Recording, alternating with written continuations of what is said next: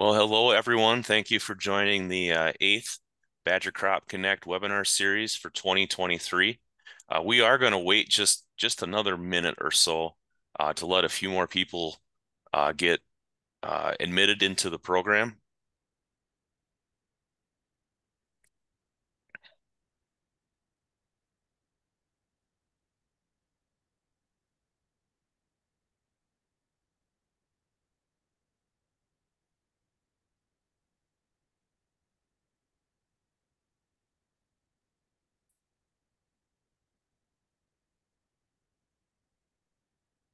Okay, let's go ahead and get this started. So, hello, welcome to the 8th Badger Crop Connect webinar program for 2023.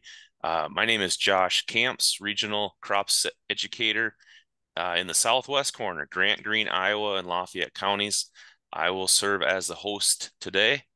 The Badger Crop Connect series aims to provide timely crop updates for producers, agriculture professionals in Wisconsin throughout the growing season. And this comes as a jointly sponsored program between UW-Madison Division of Extension and the UW-Madison Nutrient and Pest Management Program.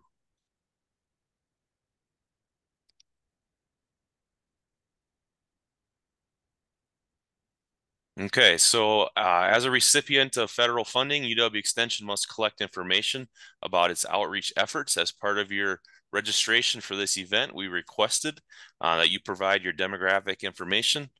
Just wanted to assure you all this information is collected is anonymous and cannot be tracked back to you. Thank you for your assistance, and we will start the webinar soon. Let's see here. Okay, while many of you are familiar with virtual presentations, I'm going to go through just a few housekeeping items. Please keep your microphones muted and videos off during the webinar.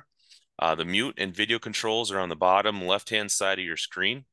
Also, please feel free to type questions for our presenters into the chat box at any time. The chat button is in the bottom center of your screen. We will answer as many questions as we can as time allows. If you have any questions or difficulties with Zoom technology, you can type your questions into the chat or send an email to Sam Bibby. His information is coming in the chat here now. If you have any difficulties with your audio, the call-in information will also be provided in the chat.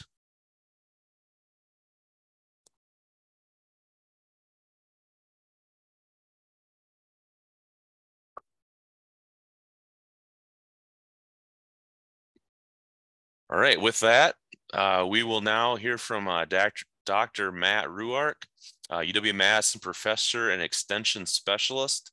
Matt will be discussing cover crop selection and soil management following corn silage harvest.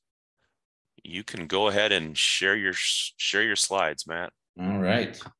So good afternoon, everyone. It's a nice rainy day here in South Central Wisconsin. So, I was looking through, we got 51 participants on so far. I mean, I'd be surprised if there was more than a handful that have not seen some sort of presentation of mine on cover crops. So, I'll take this time. I kind of viewed this presentation as sort of like a collection of the greatest hits, right? Where are we at with some of the research we've done on cover crops? Point us in the right direction. So what probably is going to be more valuable if people have questions, maybe you have some questions going in, just start typing those in the chat. We'll spend as much time as possible answering questions that might be, they could be general, they could be real specific stuff. But I think what's going to be the case is that, when it comes to cover crops and a lot of our cover crop research, we don't have all the answers, right? There's a lot of ways to get cover crops planted into your system. There's a lot of parts of your crop rotation where it's really easy to get cover crops established well. There's other parts of your crop rotation where it's almost impossible to get cover crops to establish well. So that's why I really appreciate the title that we put together here is cover crop selection and management after corn silage. So that works really well. So we have, we have upwards of maybe about 1 million acres of corn silage in the state. What an opportunity to get 1 million acres of cover crops, right? So we start off with, right, why we'd want it. Of course, right, this is a corn silage field after harvest. All the biomass is removed. We've got, what an opportunity to get something planted, get soil coverage going. Typically, obviously connected with dairy rotations. It's going to come with manure, a lot of fall manure application in the state. So those two things kind of sync up, right? It'd be interesting to know from this group, right, of what when you're seeing corn silage fields and there's cover crops being used, are those cover crops on corn silage fields typically following a manure application or not? So a lot of the research in the state has really been revolved around that idea.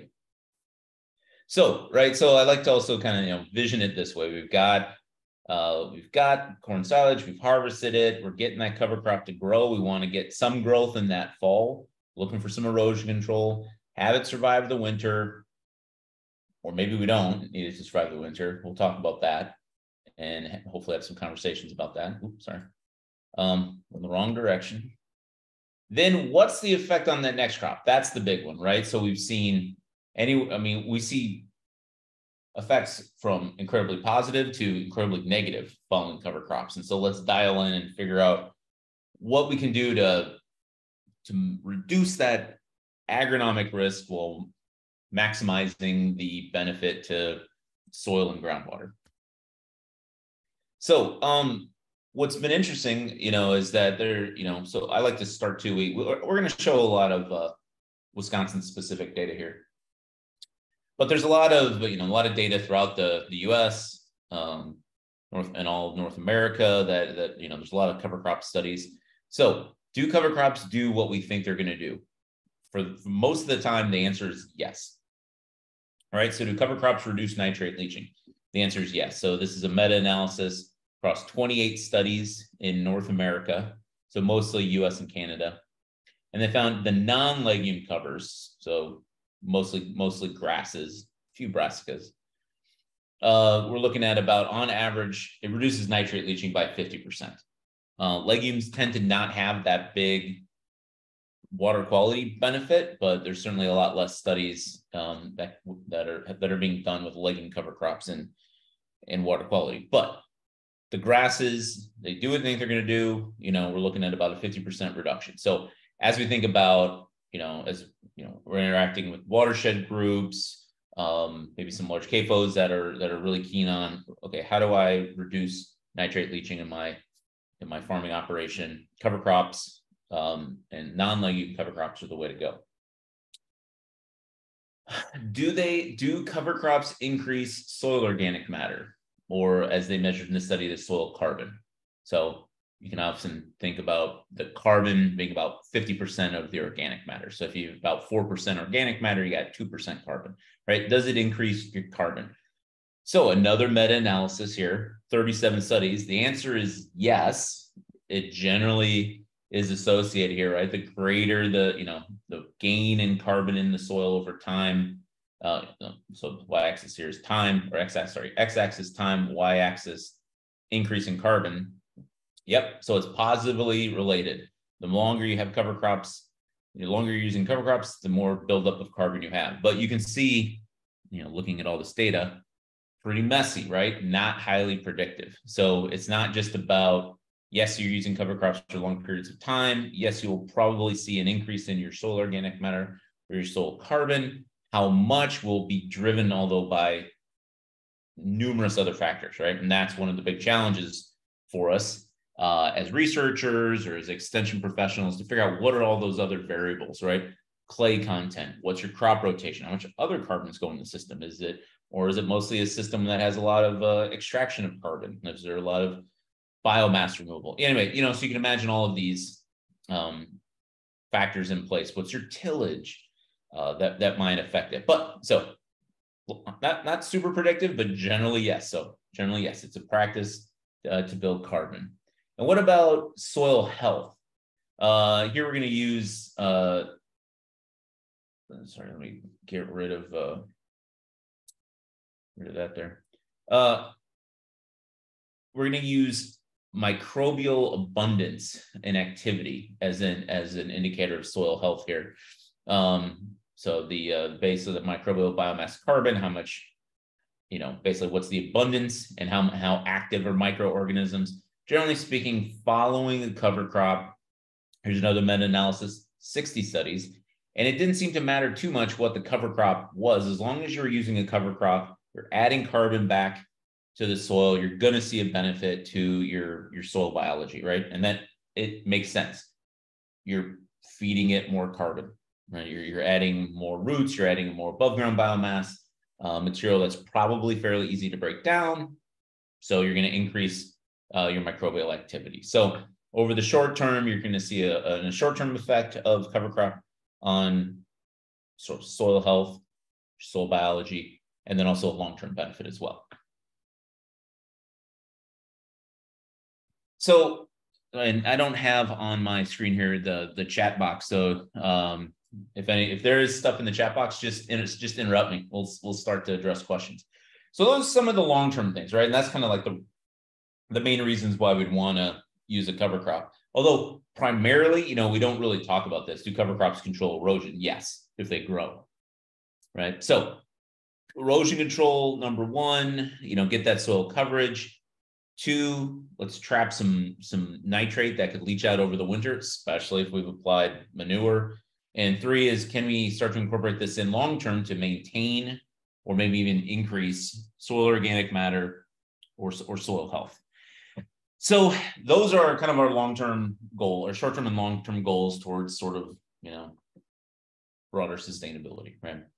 But we've got sort of but when you're making these decisions about what cover crops to use, how, when should we seed them? Should I use them? What are their benefits or drawbacks, especially if connected to a fall manure application? What are all the things that we need to think about along the way? So, sorry, it's very sensitive here.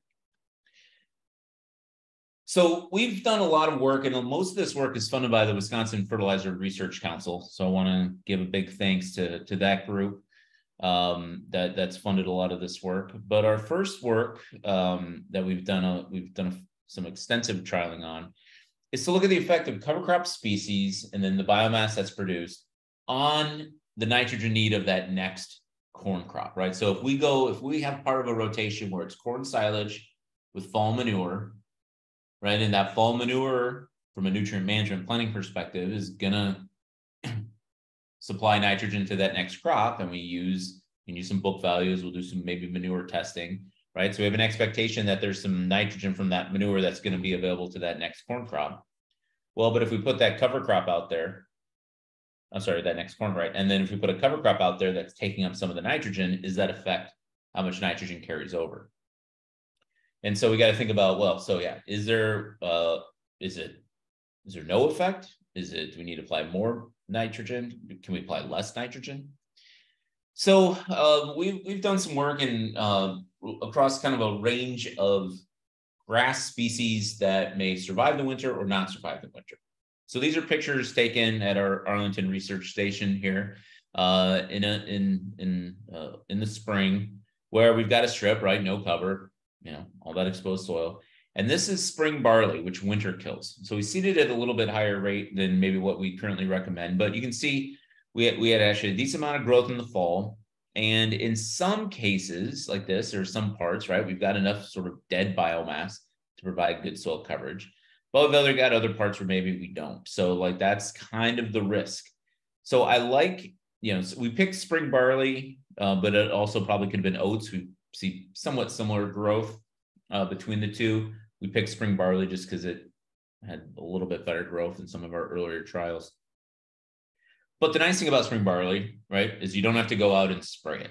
And so if winter kills, you've got a little bit of soil coverage. It might not be perfect, but it's there might be some benefit to it. And it's going to certainly take up some nitrate with its growth in the fall. We also used annual ryegrass, and this one was always a tricky one for us. So if anyone in the group here has more experience with annual ryegrass, be interested to know those experiences. But generally speaking, like we saw, sometimes it died, sometimes it doesn't or didn't, and then sometimes it kind of grew back patchy. And so it was just sort of the consistency of what it was doing across Wisconsin winters was variable. So is it useful if we can't really predict it? And that's kind of what I struggle with annual ryegrass, right? Because you got spring barley, always winter kills. And then we go to winter rye, which in all of our trials always survives the winter. All right, so we have species we know do one or the other. Annual ryegrass kind of fell in that middle ground. Here, right, so this is in the spring. Now we've got a lot of we've got a lot of growth, continues to survive. We have a lot more soil coverage in the spring with the winter rye. So that's why, winter rye is kind of the popular one, and it's for this reason. So as we think about the amount of biomass that can grow, so we did research across, this is Arlington, kind of representing the South Central region, Lancaster representing kind of the Driftless region, Marshfield a little bit further north. And you can see that in most cases, the winter rye generally had the most biomass. On average, we're getting certainly above a ton of dry matter. And in most cases, we're kind of averaging about a ton of dry matter across all the years. Barley, we couldn't really get to that ton, but we can get anywhere between 1,000, maybe 1,500 pounds. Annual ryegrass tended to have the lowest amount of biomass.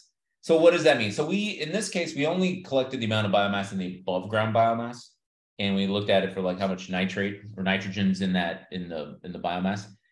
So we can get about 80 pounds on average, with winter rye when we have that really high seeding rate. We get a lot of growth. So hey, wow, we just trapped 80 pounds of nitrogen in plant biomass that could have leached out. So, okay, so that's really great if we're talking water quality and reducing nitrate leaching. But now we've also trapped 80 pounds of nitrogen that won't be available to that next crop. So how bad is that? Right. And so we have this, the big hypothesis, that we had, and we, for those that have had to, write hypotheses, you want to make bold statements and try, so our hypothesis was that cover crops only take up nitrogen from the manure that was going to leach out anyway, right? So the effect would be that it wouldn't matter, right? Because that nitrate was going to leach out, but the cover crops trapped it, and it's going to have no effect. But unfortunately, that wasn't the case. So when, ultimately we're rejecting this hypothesis. And here's an example of kind of one of the rougher years of the study. So this is at Lancaster, right? And here is our response curve with no cover crop. So this was a year, and apologize for metric units, but we're working this up for publication and sort of the cleanest thing we had. But the nature of the response. This is yield. This is nitrogen rate. So you can see that basically there was really no effect we didn't really need to add any more nitrogen. That was a good sign. It means it was a situation where there was a lot of the manure that was applied in the fall definitely carried over and supplied nitrogen to that next crop. We actually didn't need any more nitrogen. And so in these cases, we're putting probably about 10,000 gallons and in the manure, it's supplying maybe about 100 pounds, 90 to 100 pounds of nitrogen. So it's a case where like there's plenty of nitrogen in the system. So great. What a great thing to happen. Okay, but we put out that winter rye cover crop, and then we follow it with corn, and yep, yields were cut in half when we didn't apply any nitrogen. Definitely needed some nitrogen here. And in fact, it needed about 115 more pounds of nitrogen to maximize yield. So we had to apply a lot more nitrogen. In fact, this is a case where on paper, the cover crop would have effectively wiped out that manure nitrogen credit. So if you're doing nutrient management planning and you put in that amount of nitrogen that you're expecting to be there, that cover crop wiped it out. And here's the bigger problem, is that we saw a big yield decrease. Now this was one of our worst case scenarios. This was a case even too where the biomass, there was a lot of biomass here. We had a hard time getting our planter. It was just really hard to no-till plant into that setup. It was hard, but it was also something that we've worked to really improve. So that the big lesson for this is that, okay, if you're following that cover crop, you need to think about your manure nitrogen credits, but then especially if you're going to no-till drill, you got to really have that dialed in. Your planter setup has to be really good. So here we didn't really have that. We underestimated how good of no-tillers we needed to be, and so we got to be better no-tillers as we went on. But that was the big lesson on that one. Okay, so what's driving this at the end of the day? So, okay, how do you know you got all this biomass that's out there? How do you know something, negative is going to happen? Well, first thing is there is a relationship between the amount of biomass that's there. And so we graphed here. So this is the amount of total biomass, pounds per acre. This is the change. So the delta means a change in maximum yield. So that's between a cover crop and the no cover crop. So it would imply like this point right here, this green triangle would imply, well, there wasn't a lot of biomass there, but actually it reduced yields by a little over 10 bushels, right? Over here, we're looking at, this blue square, we're looking at about over a ton of, over a ton of dry matter, and reduced yields by about by 10 bushels. So overall, there's generally a little bit of a yield drag following these cover crops. And the relationship actually wasn't that strong. So when we do this kind of regression analysis, we're looking at these R squared. So the R squared is kind of a good way to think about it is what percent of the variation does one variable, how much does one variable control the other variable? So in this case, how much did cover crop biomass control the yield? Well, only about 11% of the yield variation was controlled by the biomass. It was generally negative, but it wasn't highly predictive.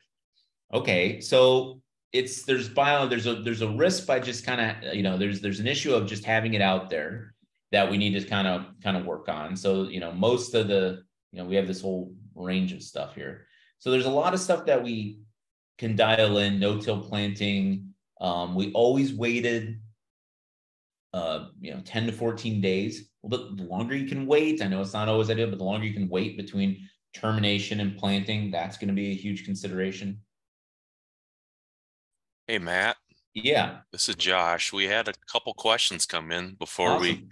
before we get any further. The one question was, I guess they both were back to that chart you had that showed the 40 bushels of yield. Yeah, that chart. One of the questions was based on like the termination timing of that rye, if you were to terminate that sooner, what would you have for an expectation of end requirement? Right. So so there's two angles to the terminating soon, and that's always, and that's another big lesson. Prioritize those fields with cover crops to get them terminated as early as you can in the spring. So, I mean, everyone's going to balance it against, maybe some of their conservation goals, but those certainly should be prioritized. So issue one is, well, if you terminate it early, does that mean there's less biomass that can get put on? That would be a good thing. Because you really only need, and we'll get into we'll show a little more data on exactly how much biomass you might need, but you just need enough. You don't need to have even have a ton, 2,000 pounds of dry matter. You don't need to have that much. You want to have, so getting it terminated early to reduce that. Then, but after that, then terminating early, it's really about that time, that 10 to 14 day window, post that. Generally, that reduces any sort of those negative effects that might be allelopathic, might be connected to something else. So getting that cover crop that, this material kind of breaks down. So that the timing between planting, termination and planting, the longer you can have there, that would be better. So if you can terminate it as early as possible, then you have kind of a longer window. So those are sort of the two angles. So terminating early to reduce the total amount of biomass while still maintaining a little bit of soil coverage in the spring. Yeah, it always works out great because we always have, super nice dry springs. So you can just go out whenever you want. right? But it's something like, yeah, if you have some fields that you've really noticed that cover crop really took off in the fall, you're going to want to definitely keep an eye and prioritize those fields. Okay. I think that helps. And um, Brian can follow up if we missed something on that. And this same slide, Matt, is uh from 1 year's worth of data from one trial. Just 1 year's. Yep. This is 1 year's worth of data. We've got, we've got a lot of data points, and it's just from winter rye, Okay. right? So, across, we've got 3 locations over 3 growing seasons, 3 cover crops, right? So we've got 27 kind of curves we could look at like this. I always just like to demonstrate, yes, there is some things that can be really detrimental that can happen that we need to address first. I think that the overall power of cover crops to achieve our conservation and maybe water quality goals and maybe some soil health goals are true, but this does just highlight that there is a risk there that we got to pay attention to. But we can overcome this risk. Okay. We'll let you keep going. Okay. And keep an eye on the chat. Yeah. So yeah, So as people think about stuff, so right. So you got the cover crop, keeping it low. But really, what the next thing is what about the biomass? So that affected yield, right, a little bit, and we can work on as we got better and better. See, I'm a researcher, right, and so it takes me a while to get good at farming. And so over time, we got better and better at sort of managing this, right? And that's kind of one of the lessons too. Like if you've seen any of the data out of like Practical Farmers of Iowa, earlier on when they were doing these cover crop trials on farmer fields, they were seeing a bit of a yield drag. But over time, no-till planter setups got better. People started more consistently using starter fertilizer, moving their nitrogen applications up a little bit in season to help with some breakdown. So over time, the trend with most of these studies and most of these experiments is to see that kind of that reduction in yield effect kind of go away, except in the conditions like when it's the really big biomass. Those are really kind of the problems. So the other thing is, how much nitrogen do you need? So this is the economic optimum nitrogen rate. So the total amount of nitrogen that you would need. And again, it's the delta or the change relative to no cover crop. So in this case, if it's zero, if the data points are on zero, it would imply that there's no difference in the optimum N rate between that cover crop, those cover crop plots versus no cover crop. If it's negative, interestingly, we did see a few, it meant that you actually could apply less nitrogen. But you'll see for the vast majority of the situations, it was a positive value. So implying we needed more nitrogen following a cover crop. And we're seeing, highly variable again with an R squared of only about 0.15, right? So 15% of the variation is controlled by the biomass. But really you can see like most of the risk when you have a lot of biomass, it's a greater percent of the time leads to that, greater nitrogen need. So we're looking at things again that are messy, right? In general, right? Weather conditions affect a lot of what's going on with these sort of data sets. But in general, the more biomass, the more nitrogen you might need.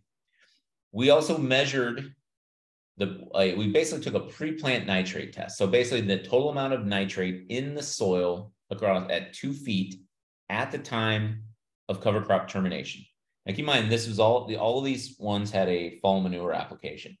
We generally do not promote the pre-plant nitrate test to be collected after if there's been manure applied, right? We promote the pre-side dress nitrate test because it's a little more in season to look at availability. But what we want here, we're interested in like, well, how was more nitrogen needed if this is the delta nitrate, how much less nitrogen as nitrate was in the soil at the time of cover crop termination?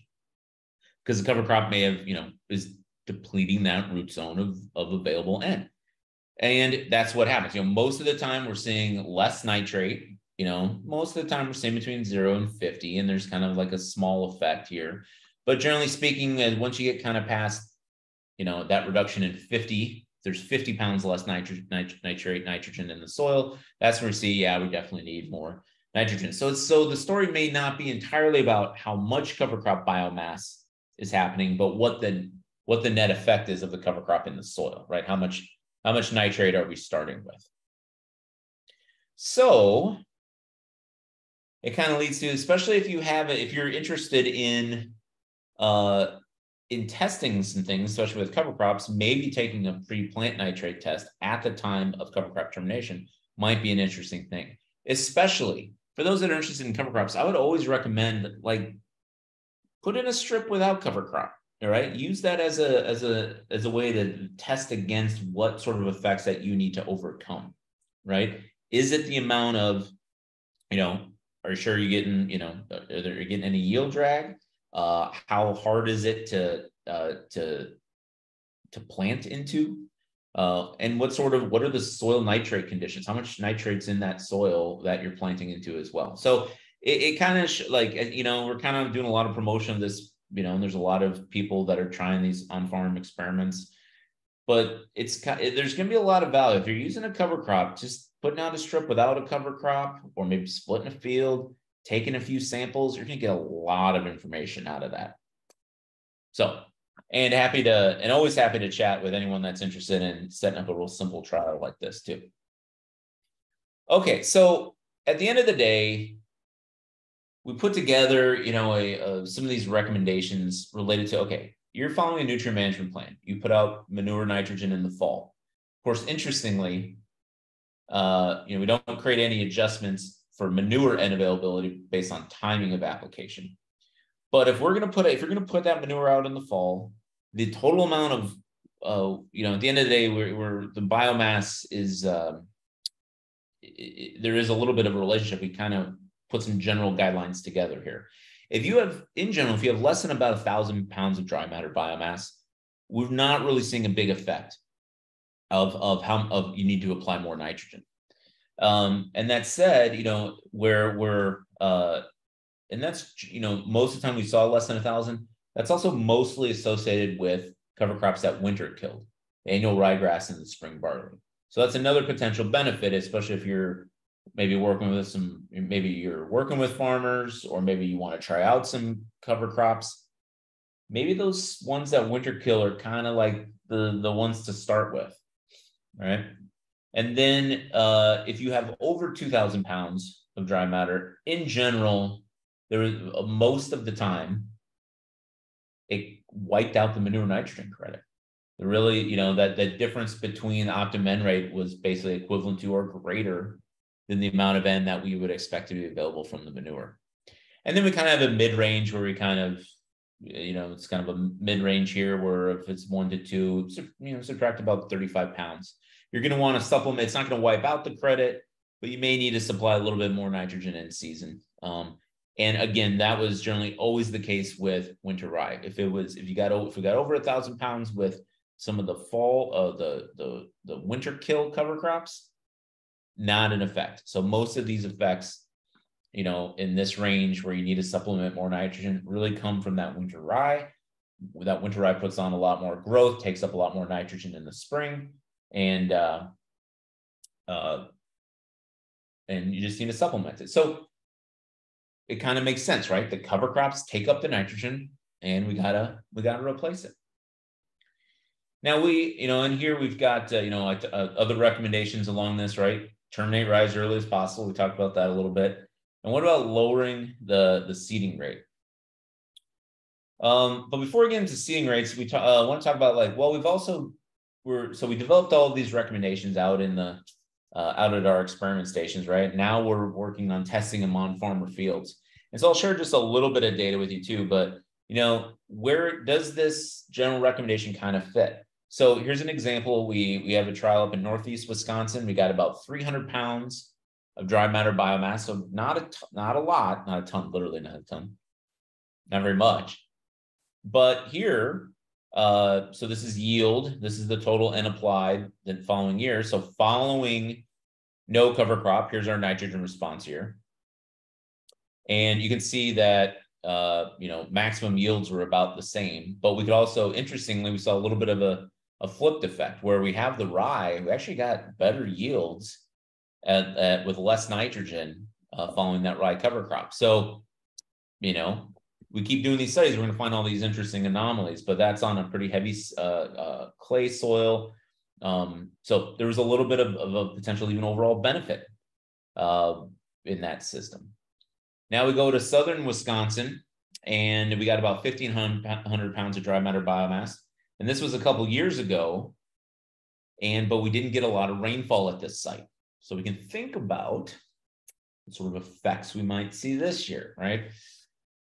We haven't talked much about water, but cover crops also take up water. So this is a case where it was fairly droughty conditions. We only could get up to 80 bushels following a cover crop, regardless of how much nitrogen we applied, versus, certainly we had these aren't fantastic yields, but we got greater yields, and kind of a more, especially at the higher N rates, when we didn't use a cover crop. So this was a case of like cover crops take up water, and that effect was exacerbated. Now, down at this level, bad things are going to happen. We've got more, we've got on-farm trials this year. Let's see what happens, but it also highlights what the risk is for some of this for cover crop use when we're going into it, and then we get long stretches where we're not getting that nitrogen, or I'm sorry, that water, replaced in that soil profile. So another sort of hidden risk we don't talk a lot about, because we can think about how many years of 10 is this a 1 out of every 10 year type situation? Is it 1 out of 50? Is it 5 out of 10? So those are sort of the risks when it comes to water that we also need to think about. Hey, Matt, Yeah. question came in. I think it's relevant here. It asks about Diane asks about a way to estimate the amount of biomass in the field. Is there a way that we can look at that and get an idea on the nitrogen that may be, kind of locked up in that biomass? Or are we going to be needing to take some cuttings and dry down and kind of sample that? Yeah, right now, that's a good question. Right now, I don't have a recommendation other than just to put out a square, know your area, do a quick cut and dry it down and weigh it. We may have some. We're working with a group of researchers in the Midwest to get like, how can we estimate it? And we may be able to do that through like an NDVI, those handheld NDVI measurements. But otherwise, right now, that's our main approach. We couldn't just do it off of like a percent cover, like using like a Canopio app. I'm not sure that's going to be that'll be good to get like your percent soil coverage, but for now, plant biomass sampling is the way to go. But we are working on trying to figure out if we can get some simple assessments to estimate it. But okay, that helps. And then a little bit of follow up on another question that I had asked, and that is the amount of time that it takes for that cover crop to release that nitrogen back to the growing crop. Are we talking about weeks, whereas like the termination timing isn't really going to make a lot of difference, or are we talking about even a longer period of time yet where we're going to be waiting pretty late into the year to get that N back? So if it is a rye cover crop, you are not getting that nitrogen back that growing season. So we have to think about, you're trapping it and storing it, sort of, right? So the grass cover crops are trapping the nitrogen, and that nitrogen then is most likely going to be, that it's going to be in that plant biomass, more likely to be incorporated into your soil organic matter pools. But it's not going to be released back anytime in that growing season, right? Because we see most of these effects, we need more nitrogen, right? So it's trapping it, but it's not providing it. It's not providing it back. most of our end response curves, look a lot like this, where we need more nitrogen. So that's going to be the struggle of the grass cover crops. The grass cover crops are there for conservation. And I've got a few more thoughts on that as well. Like even here, like this is a case where there was a little bit of a benefit, but this sort of effect tends to be a little rare. The effect where you need a little more nitrogen, that tends to be the case. So what's interesting about this is that, so it's different than legume cover crops. Like legumes, they release nitrogen pretty quickly. So those cover crops, when they decompose, release nitrogen quickly and have nitrogen available. But the grasses do not. So you can't expect any nitrogen released in season from those grass cover crops. That helps a lot, Matt. Thanks.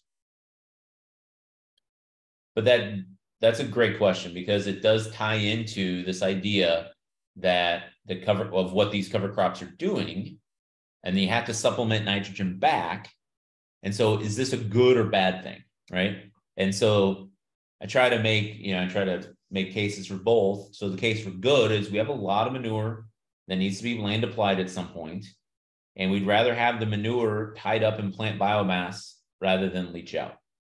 So, and for those that might not be taking manure nitrogen credits anyway, then they'll never really know. If you're applying a lot of nitrogen in season, you would not necessarily see that effect, right? Because if you're already applying, if you put on fall manure and then putting out another 150, 200 pounds of nitrogen, you may never see a negative effect.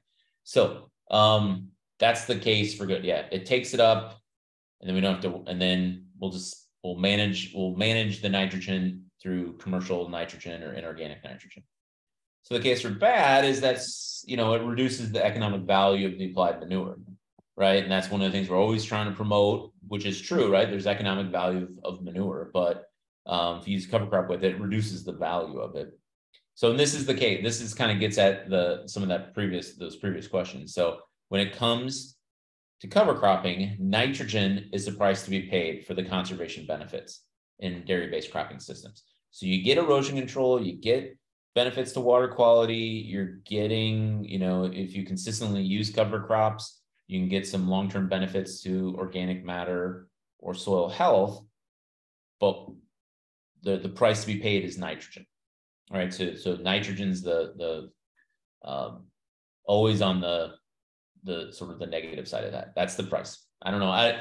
That's kind of the way I've been talking about it. So it's if you want to gain value on that nitrogen side, and nitrogen's a big input cost in our cropping systems, no doubt.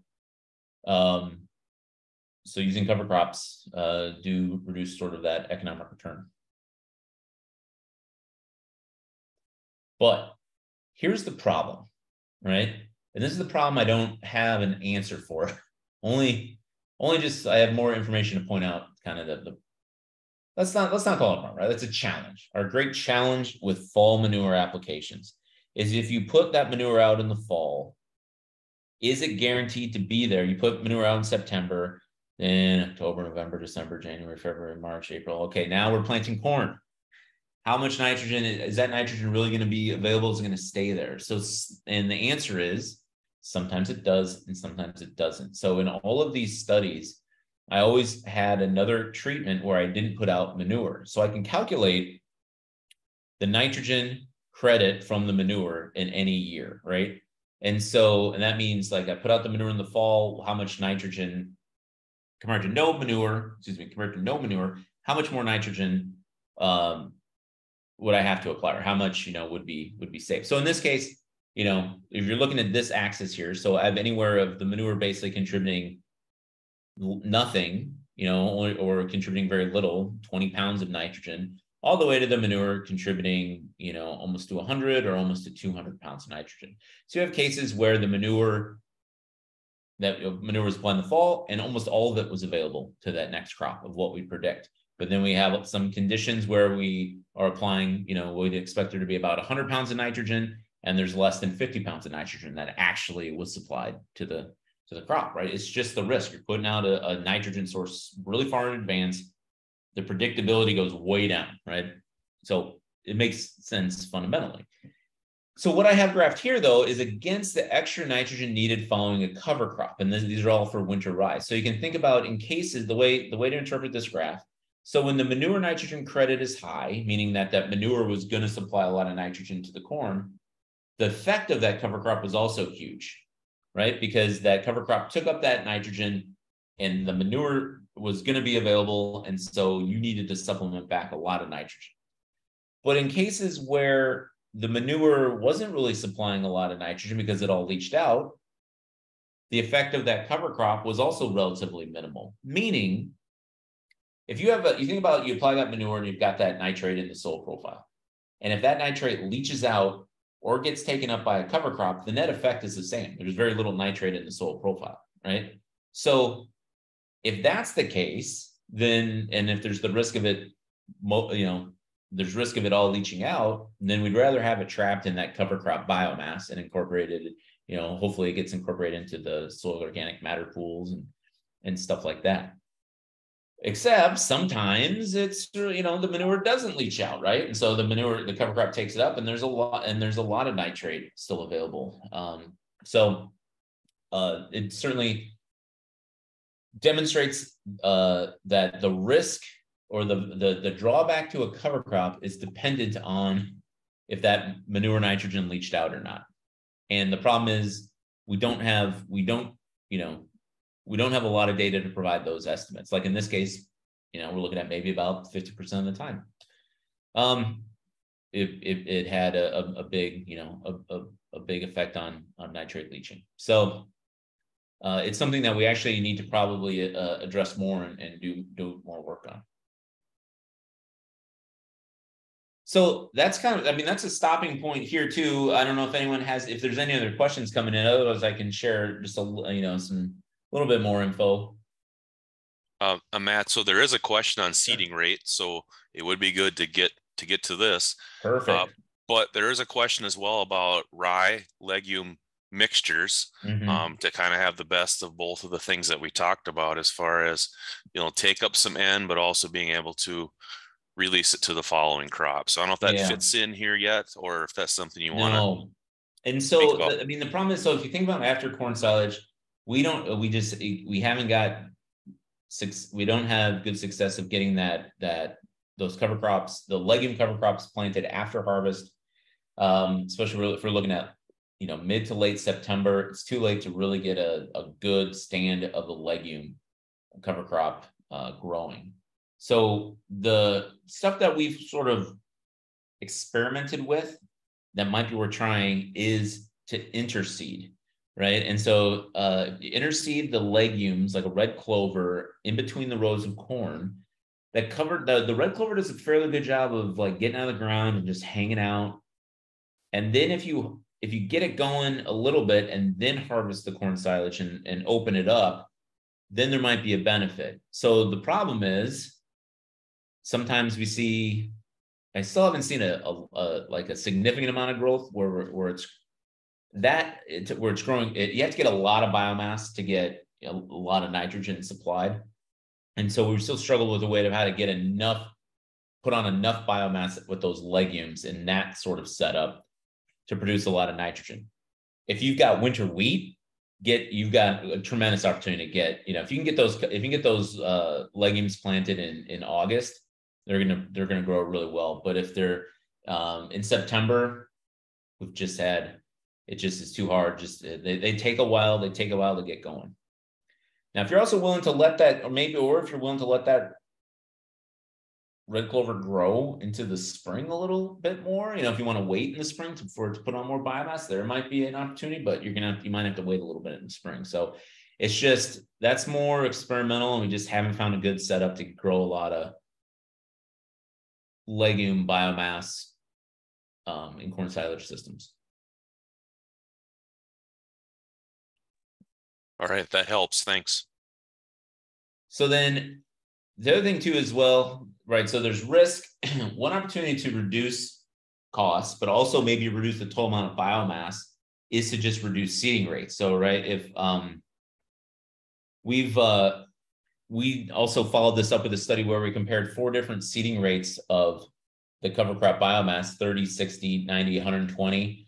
Typically we'd been applying between 60 to 90. Some of our earlier cover crop work would really kind of pushing towards the high end because we just wanted to ensure there was growth, and then we ended up putting on a ton of growth. But you can see, so we put on, this is the amount of, this is one of the, let's see, this would have been 2021. The amount of cover crop biomass in the spring of 2021, you can see, more than 60 pounds, the total amount of biomass plateaued, and, really we got a good amount of biomass with 1,000 pounds of dry matter biomass with only about 30 pounds per acre of seeding rate. And then you can compare that to what you might see, in terms of soil coverage. So we go from 30, or so we got 60% soil coverage and about 1,000 pounds of dry matter with 30 pounds of seeding. You go up to 60, we got another 12% coverage and another 300 pounds of biomass. So there's, but nothing past 60, right? So that's 60 pounds seemed to be the best. And also, 30 seemed okay. So actually somewhere in a 30 to 60 might be good. And we're looking at just total amounts to end there. We did it again. We saw a little bit of a different effect. We saw the total biomass kept increasing as our seeding rate went up, except, that's in the biomass side. But what's interesting is that the soil coverage side, so we have a little more biomass this year than we did with others. Once you get past like a certain threshold, the coverage side doesn't really matter anymore, right? So now we got 75% coverage with only about 30 pounds per acre. So what's interesting about the seeding rate, right? If we're drill seeding these, right? So it's still on those, 7.5 inch, row spacings. So all you're doing is really moving the seed closer together in the rows, right? So they kind of fill in, right? So then it sort of just gets your basic agronomy stuff. The tighter you pack stuff in, the less growth per plant. You spread them out a little bit, you get more growth per plant. And sometimes those things sort of equal out. So in this case, yeah, you can, if you really want to maximize your growth and your coverage, but there's probably, in terms of your bang for your buck on the conservation side, 30 to 60 is probably, kind of where you'd want to be at. What's interesting too is that, the other thing that we did is that when we also looked at, in the second year, we did above ground biomass, but then we also collected root biomass. And they're a little bit variable, but, in most cases, the root biomass, in some cases, nearly doubled the amount of total biomass that is actually growing out there. And then we're looking at anywhere between 60 to 90 pounds of total N uptake. So again, you were talking about, well, we don't necessarily want 90, right? We want coverage. We want some nitrogen uptake, but we don't necessarily need to maximize it. And so again, we're getting, between 30 and 60, we're getting between 60 to 80 pounds of total N uptake. We're already dang near maximizing our overall potential benefit, right? So even with 30 pounds at a seeding rate, we're getting 60 pounds of nitrogen uptake, and that's a real benefit to the system. So I think that if you're, what's the lesson here is that I think we can start with a lower rate. So my big take home message is, so as you're thinking out there, someone wants to experiment with cover crop, you want to experiment with a cover crop, try spring barley or oats, right? You get them planted, see how well they're growing across different seasons for you. It's a good starter cover crop. They're winter kill, right? You don't have to get out and manage anything. You don't have to spray again, right? So it's also a little, then you can think about like, are you getting the benefits you want in the spring? So it's just a good place to start and get you kind of thinking about, are you getting the benefits you want to see? Is it even worth doing? Are you still having erosion issues, control issues in the spring? If not, and you're getting enough dead biomass coverage, then you might be okay.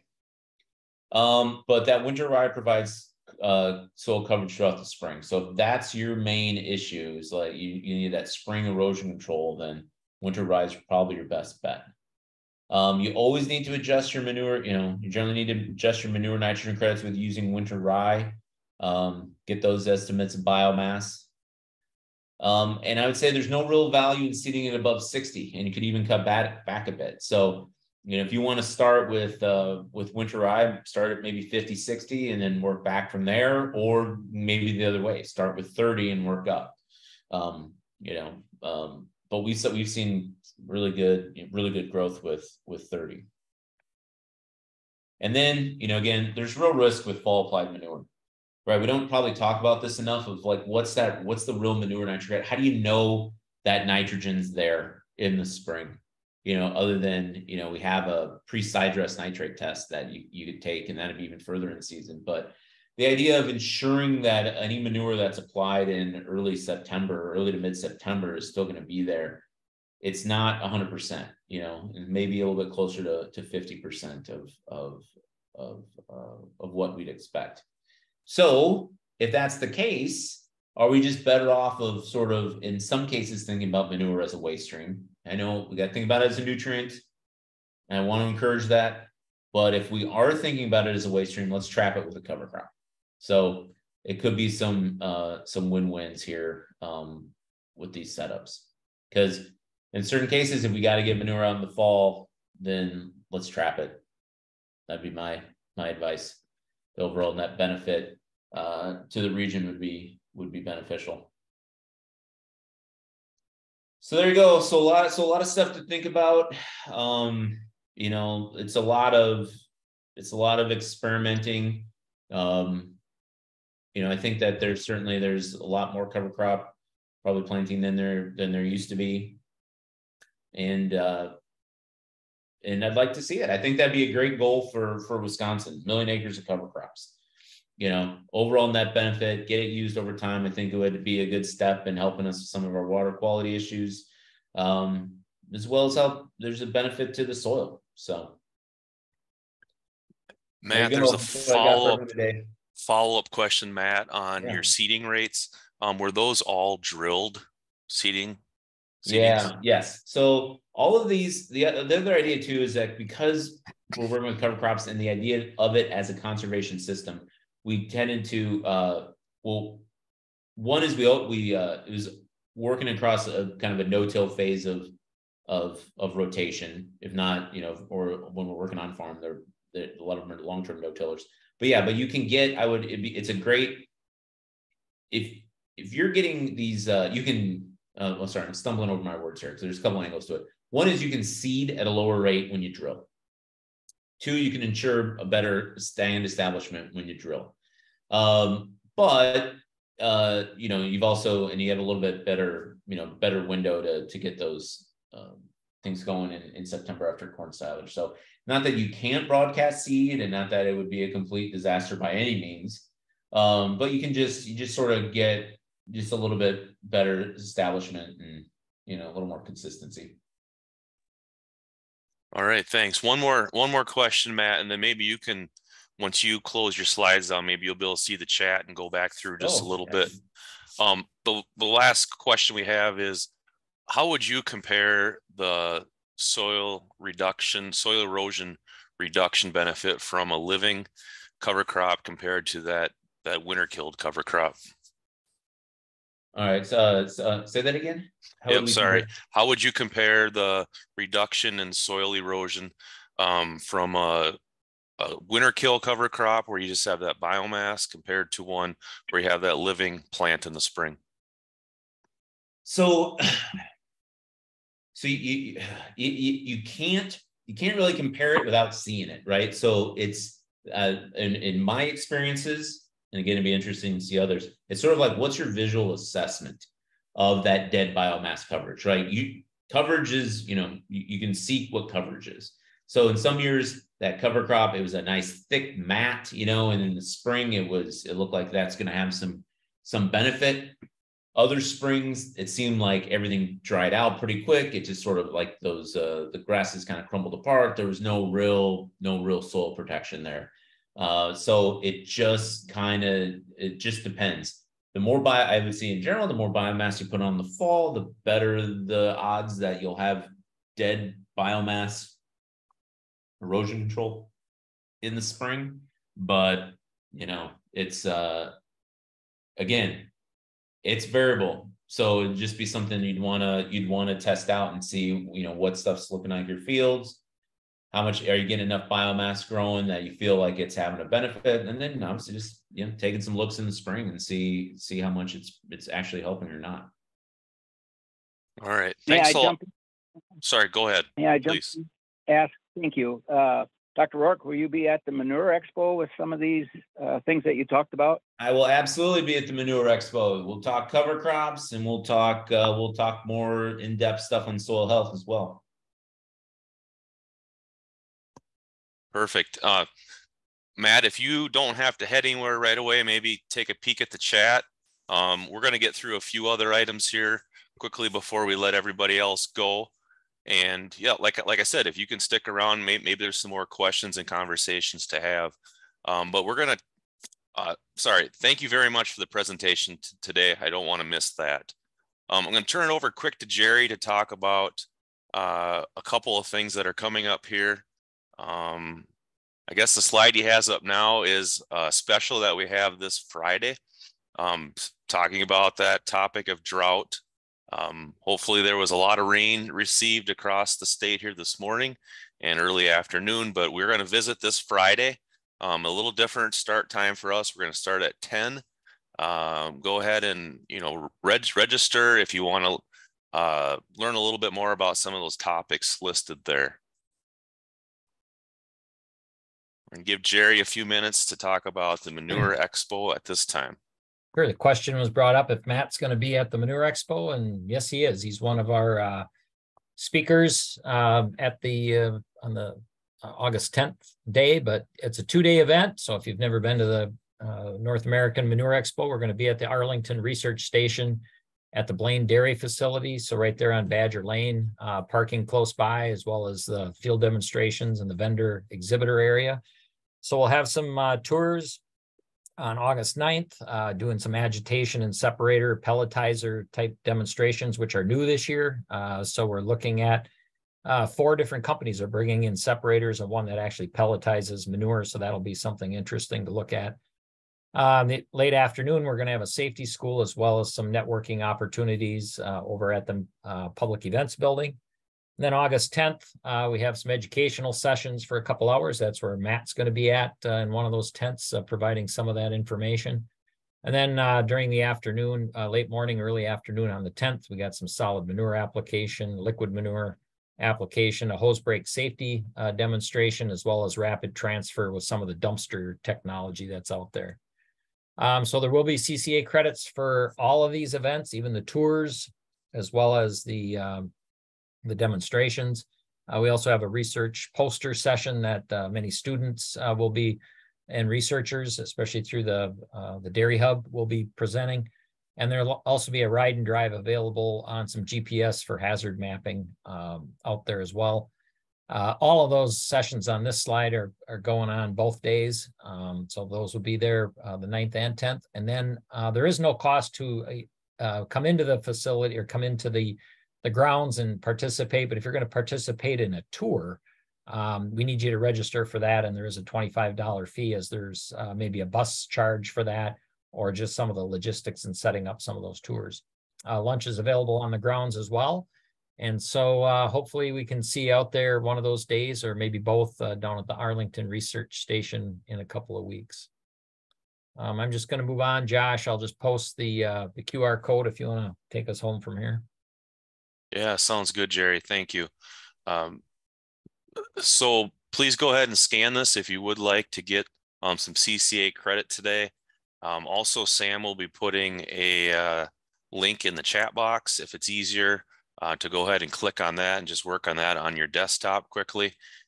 Just a really quick survey is all it is. You'll be able to, just put your information in, and that'll all be taken care of. Like I said, we are going to wrap up for today. If you would like to hang around and ask some more questions, go ahead and unmute yourself and ask those questions. We're gonna hang on for a bit. We are going to take off in 2 weeks because we do have the Manure Expo kind of on about the same time as our program. But about a month from now, actually, is when we'll check back. Dr. Joe Lauer is going to be discussing some corn silage harvest preparation at that time. So hope we can see you all again then. Thank you for joining today. If anyone has more questions, I can stick around for a few more minutes. Just gotta head out to a field day talk here in a minute. But of course, if anyone's interested in doing any on-farm experimentation with anything, there's a lot of really straightforward types of setups to do where you can gain a lot of information about your soil, about the effects, and help us kind of also put together a bigger database on this information. Matt, what's some of your experience with planting a spring and a winter cereal crop together in the fall? Do we get a little bit of the best of both, or not always? Sorry, I was reading a note that came in. What was your winter wheat, did you say? If we plant like a spring small grain and a winter hardy small grain in the fall, do we get a little bit of the best of both of those, or is there more to learn about kind of how that would certainly work? more to learn, maybe best of both worlds, where it'll reduce the total amount of biomass put on and a little bit of coverage, right? So yeah, I mean, I don't know, right? And the problem is like I never know how much biomass gets put on in the fall. I mean, it just depends. Like if the fall is great conditions, we can put on and keeps going. Then we get a lot of fall biomass. But other years where it's like, oh man, is this even gonna, this is gonna amount to anything? And then it's all spring biomass. So I can't, we're still at, ultimately, yes, I think that setup is an interesting one too. Another one to kind of maybe start with and experiment with. I think there could be some benefits of that, but then there won't be the benefit if it doesn't really grow that much in the fall anyway. So there was a question about saying there's no end credit. No, there's definitely an end credit, and you'll get the bigger end credit. I was just saying you don't have to wait the 10 to 14 days on maybe if you plant afterwards. So yeah, that's the big value. Like we can get even with some of this, if you had a legume cover crop, like you planted after winter wheat, and if it's like a Berseem clover or crimson clover and then it winter kills, that's going to supply, I mean, that'll still supply nitrogen. So you get the biggest bang for the buck with that red clover or the legumes that would survive into the spring. The bigger the biomass, the more nitrogen that's, been fixed and then would be returned. But, right, so it's just sort of, what's your bang for the buck on if you want to manage it and go spray it in the spring. But yeah, if you want to grow a lot of nitrogen, that's the way to do it. Let it grow into the spring.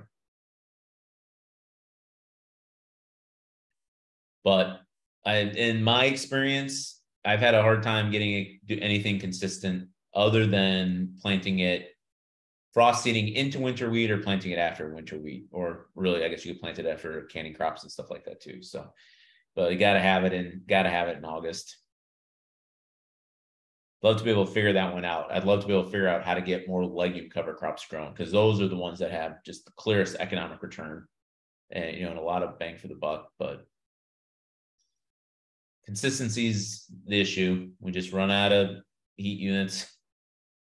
Right. We have some guidelines, Midwest Cover Crop Council, and even throughout our state, there's dates, right, where we maybe aren't going to really be expecting much growth, and yeah, just the species that fit those. Yeah.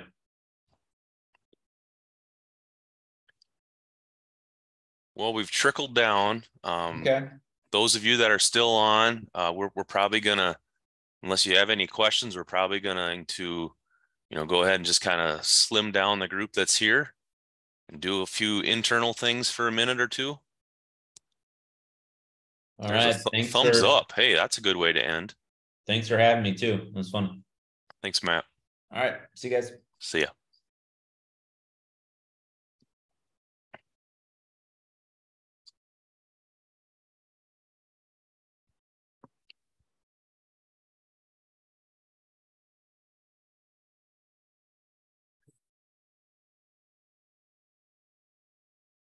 You want to? Sorry, Josh, I didn't realize that second picture was hidden.